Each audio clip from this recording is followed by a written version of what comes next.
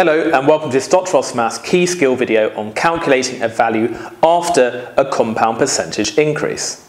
So let's look at this problem. A bank account offers 2.3% interest per annum. I'll explain what that means in a second. If I save £350, how much will I have in 9 years' time? Now what interest is what percentage extra your bank account might give you.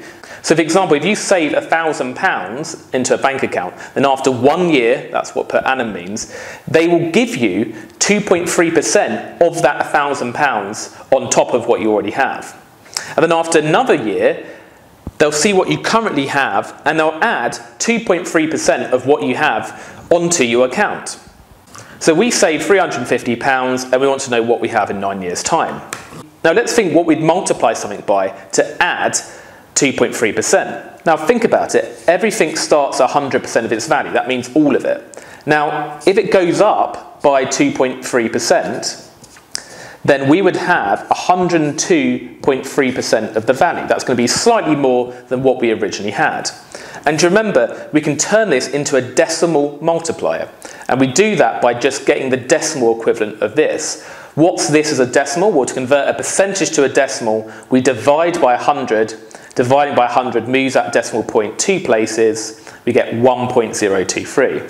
So 1.023, that is your decimal multiplier.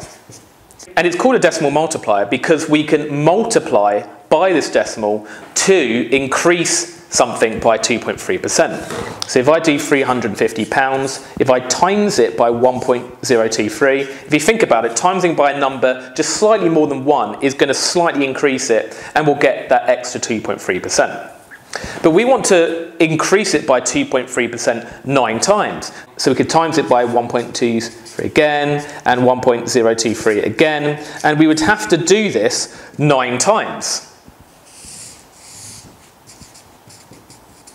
But there's a convenient way of writing that, isn't there? We would just write 350 multiplied by 1.023 to the power of 9, because we're multiplying by 1.023 9 times.